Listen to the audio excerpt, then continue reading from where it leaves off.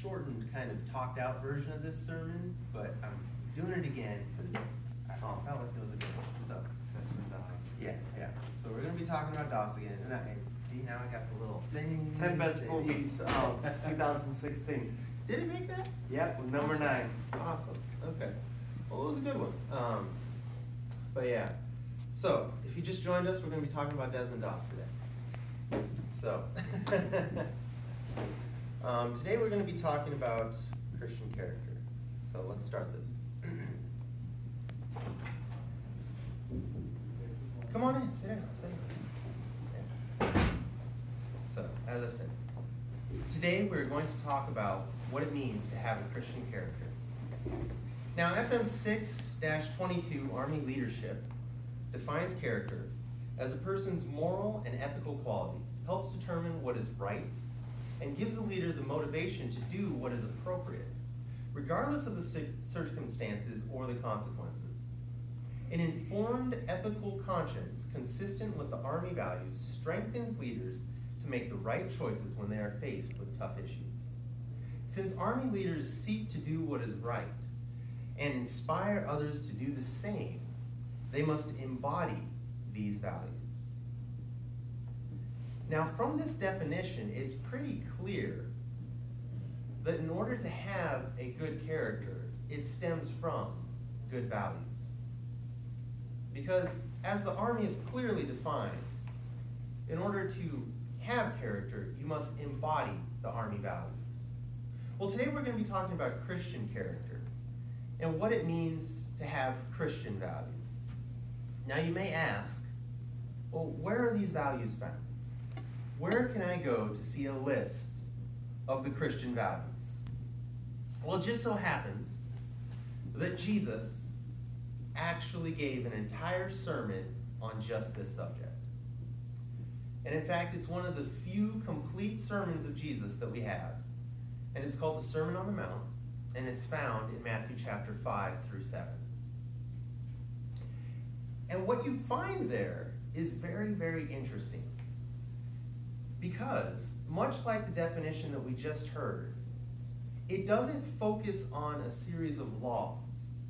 In fact, Jesus goes above and beyond those laws, and he makes it so apparent that it's not just about following those laws, but the values behind those laws. So, for example, what happens is, Jesus says, "You have heard it said, you shall not commit adultery." So there's the law. But Jesus says, "But I say unto you, whoever looks at a woman lustfully has committed adultery in his heart." So what Jesus is saying is that when you even look at another man or another woman, and you think about having her sex in your mind, or you're like, dang, she's hot, or she's fine, or yeah, I'd like a piece of that, or I want him, you have already broken the value behind that law, which of course is to respect your fellow man, your fellow woman. And so, not only does Jesus talk about adultery, Jesus says, "You shall not murder." But he says, or if you have heard, again, but he says, "But if you're angry with your brother, you have already killed him in your mind." That's powerful. That's powerful. That is a value system that we do not have today in America. That is a value system that we don't often live up to.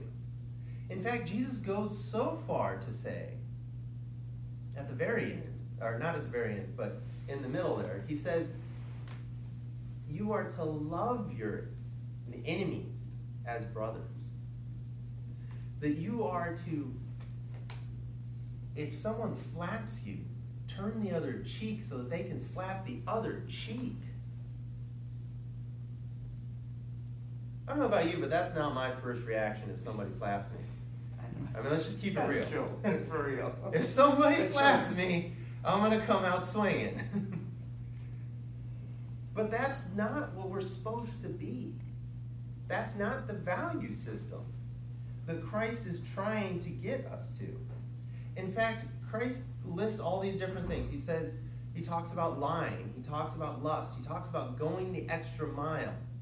By the way, you know, we've heard that term, go the extra mile. That comes from this sermon. You know what that actually means? The example that Christ is giving is he's talking about when a Roman legionnaire would conscript a random person, because they were allowed to do this, because they had to carry their packs on their backs, which their packs were about 60 pounds. And that's just their packs. That doesn't include their breastplate or their iron shield or their javelin or their gladius. None of their gladius, sorry. None of that. That's just their supplies. So that's their food, their water, their ruck. And they could hand that off to someone and say, hey, you are going to carry this for me for a mile, a 60-pound ruck. And they could compel any random person to do that off the street. And Jesus says, so when somebody is forcing you to do something that you don't even want to do against your will, he says, go a second mile with that person. That's what it means to go the extra mile. It's not about giving it your all. That's how we use it, right? That's not what that's about at all. In fact, Jesus says if somebody tries to steal from you or sue you wrongfully, he says give it to them. Just give it to them. That is a vastly radical value system. And like I said, he ends this whole thing with, therefore you are to be perfect as your heavenly Father is perfect. So again, Christ here is pointing us to God. Our value system is to be God's value system. We are to look to God and say, that's my standard. God's values are my values. But I want to back up here a little bit, because that is such a high standard that I'm saying to myself, how in the world can I do that? How can I accomplish something so great? Well, you know, I want to look at a hero, a military hero here, for an example, because he really kind of shows us the way and how to do this. How many of you guys saw the movie Hacksaw Ridge? Heard about it? I heard about it. Yeah. It's a great movie. Highly recommend it. Very gory though, so I mean there's some stuff that clearly Mel Gibson took some liberties with, but the story's a good story. And the funny thing is that the Medal of Honor citation is actually more insane than the movie. So I don't have the movie, but I am going to read to you right now the Medal of Honor, the official citation for Desmond Doss. So this is his story. He was a company aide man when the 1st Battalion assaulted a jagged escarpment 400 feet high. As our troops gained the summit, a heavy concentration of artillery, mortar, and machine gun fire crashed into them, inflicting approximately 75 casualties and driving the others back. Private First Class Doss refused to seek cover and remained in the fire-swept area with the mini stricken, carrying all 75 casualties one by one to the edge of the escarpment and lowering them on a rope-supported litter down the face of a cliff to friendly hands. So he did that all night. He was up there by himself with the Japanese as they were going systematically sweeping through, killing anybody that they found alive, as the wounded soldiers were trying to fight back as best they could. Is he alive today?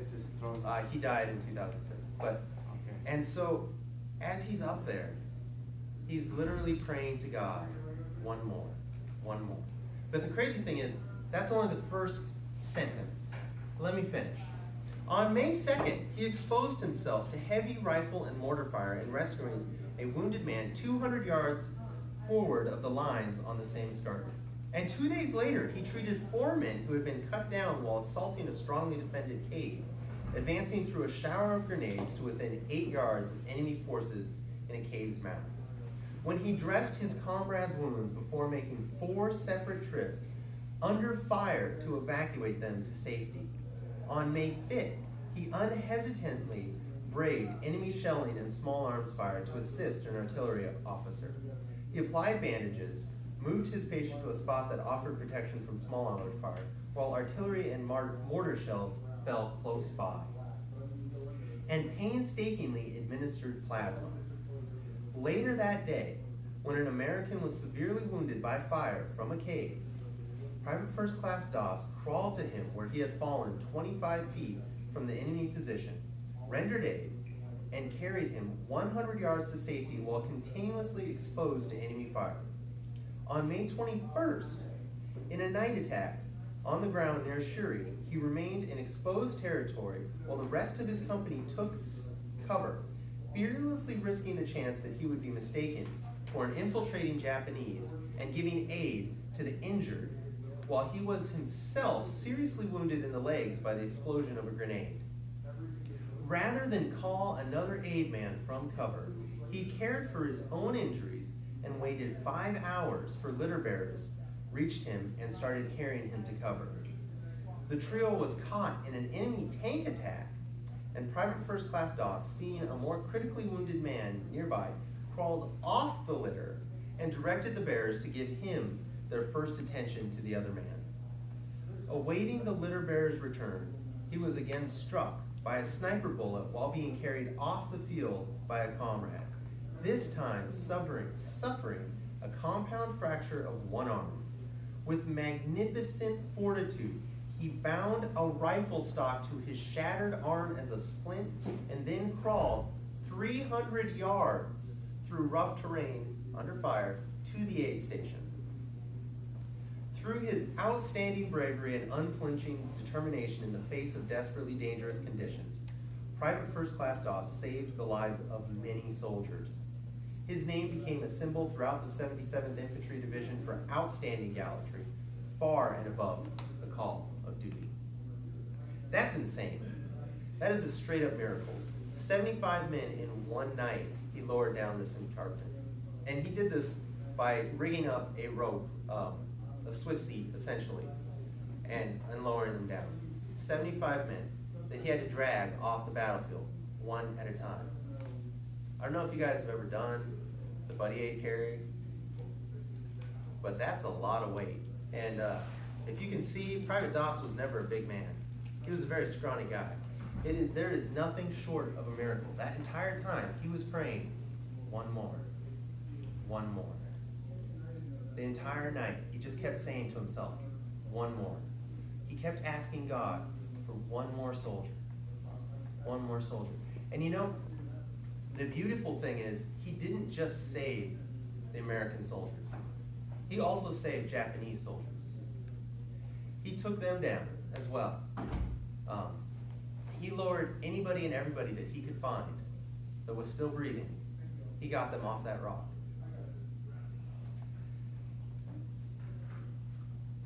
And when I look at that, I just see an amazing commitment to a value system that I find uncommon today. You know, Jesus ends his Sermon on the Mount this way. He says, "Not everyone who says to me, 'Lord, Lord,' will enter the kingdom of heaven, but he who does the will of my Father who is in heaven will enter." Private Doss, when he was up there on that encampment, the amazing thing wasn't all the things that he did. The amazing thing that he accomplished that day was that he did the will of the Father. He prayed to God, saying, "Give me one more life to save." And that's the kind of prayer that God is all too happy to answer.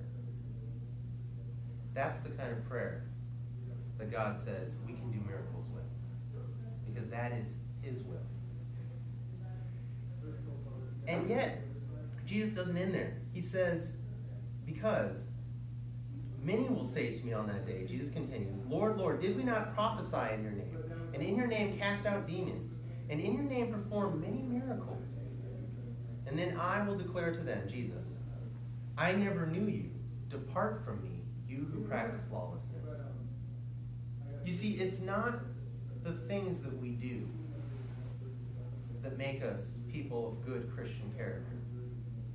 It's not how we do things. It's who you know. See, Jesus doesn't deny that they did these things. Jesus doesn't say you didn't perform miracles. Jesus doesn't say, no, you didn't cast out demons. No, Jesus says, get away from me. I don't know you. And so, same with Doss. The beautiful thing about Doss is that in the end, he's injured. He's wounded. You don't see this in the movie. But his final request as he's getting shipped out on a ship is he says, tell word to my men that I lost my Bible. After the battle was over, every single person in the company, from the company commander down to the lowest private, combed that battlefield to find Private Doss's Bible. Why? Because they knew who Doss was. And they knew his will. And so likewise, knowing God inspires us to be like God in our values, in our character. And so as we go from here today, as we go into our lives, as we look out on what we do from a day-to-day basis, and how we live, and who we talk to, and the way we interact with people, I have one question for you. Do you know Jesus? Thank you, those close. Dear Heavenly Father, Lord, I just want to ask you that as we go through this week, that you impress upon us to know you better.